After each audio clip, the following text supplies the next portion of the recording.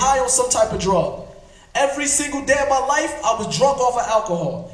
I don't remember at this time of my life that it was one day I didn't leave my house drunk off of alcohol. I was a menace to society. I didn't want to live anymore because I told myself, if this is all that life had to offer me, if the money and the cars and the jewelry is not bringing me happiness, then there's no point of living. Because at this time of my life, man, I did about everything that a person might want to do to have fun.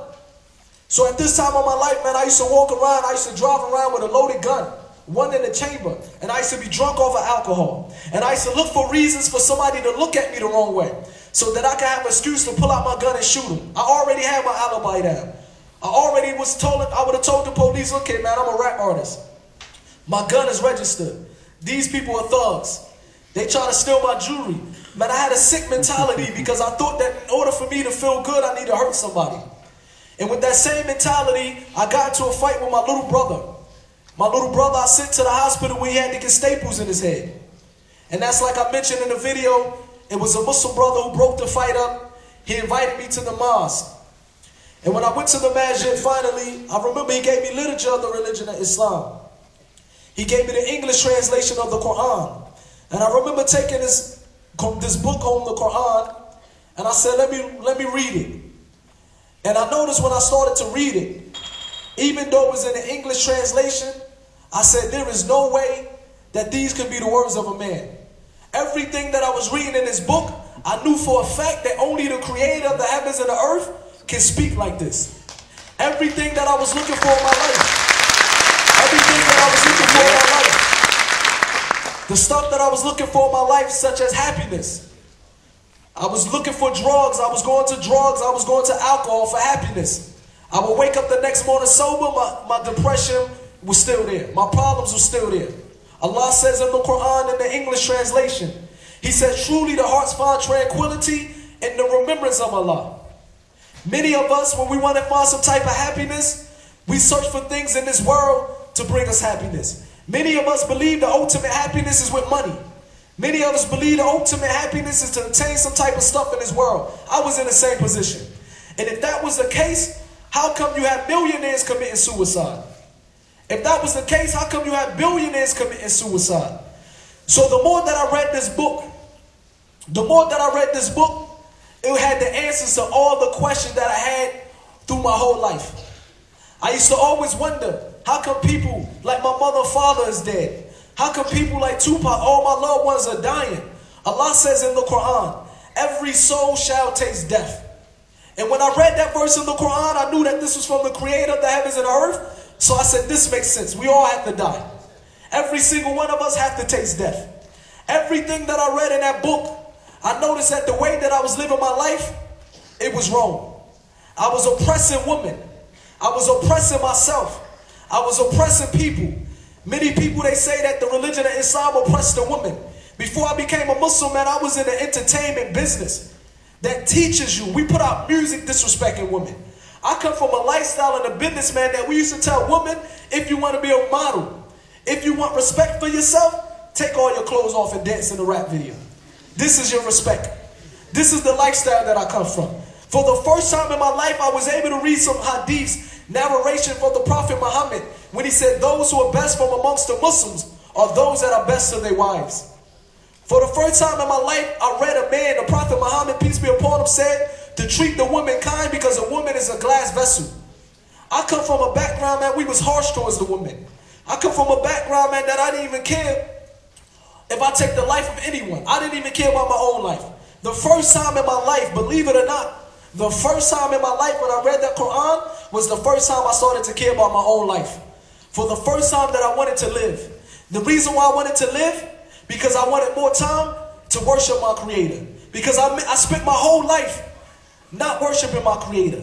I spent my whole life taking money as my God, taking women as my God, taking my own desires as my Lord. For the first time in my life, I was able to be guided to the true way to give the Creator of the heavens and the earth his rights. This made 100% sense to me. Everything that I read in the Quran and the narration of the Prophet ﷺ, I couldn't believe that I spent my whole life going without this. I couldn't believe how could be people living, breathing on this earth that Allah created without that religion in their life. It didn't make no sense to me. I said, man, everybody needs this in their life.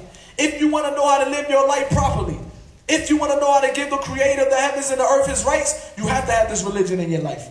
So eventually I was able to retire from the music industry. One of the things I do now is I travel around the world as a motivational speaker. And I want to tell the kids and the youth, because many of the people around the world, especially the shabab, especially the youth, the young people, the lifestyle that Allah guided me from, many of the youth, they want to go to that lifestyle. Many people are running towards that lifestyle. Many Muslim youth are putting their religion to the side, running towards that lifestyle, as if they see something in that lifestyle that I didn't have a clue with, that I didn't see. As if they see something in that lifestyle, that same lifestyle that got people committing suicide.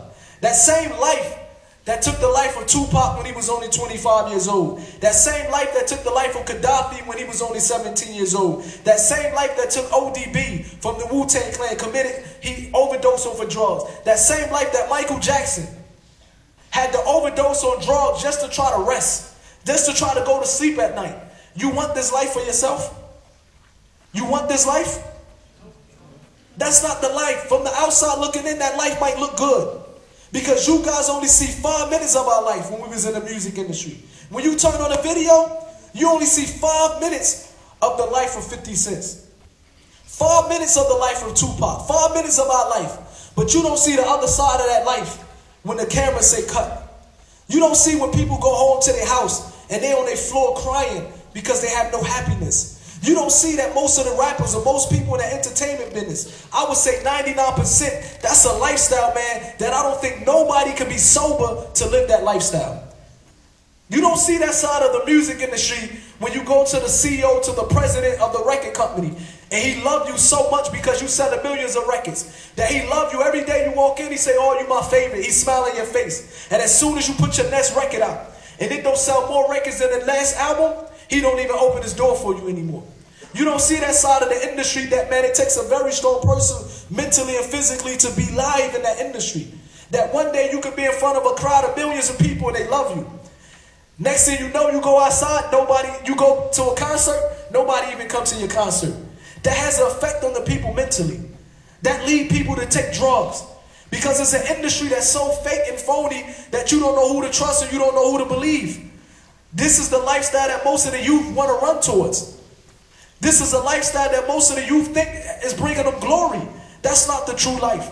That's not the ultimate life. If that lifestyle was all that, how come millions of people or thousands of people in that life is running away from that life to the religion of Islam? How come entertainers that sold millions of records are running away from that life accepting the religion of Islam? People like Ghostface Killer from the Wu-Tang Clan.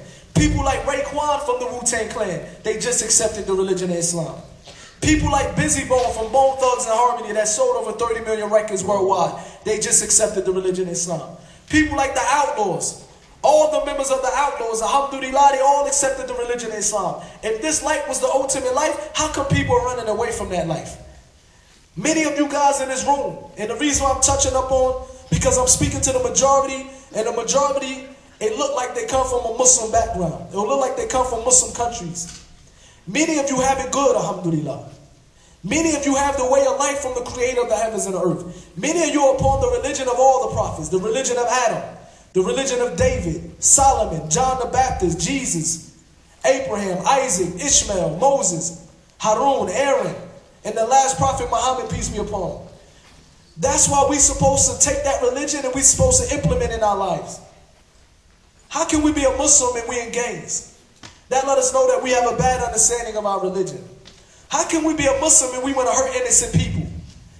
That lets you know you have a bad understanding of the religion. How can you be a Muslim and you think in your religion and tell you to go blow yourself up? That lets you know you have a bad understanding of the religion of Islam. Because Allah says in the Quran, whoever take the soul of one person unjustly is as if he took the life of the whole humanity. And whoever saved the soul of one person is as if he saved the soul of the whole humanity. This is what the religion of Islam teaches us.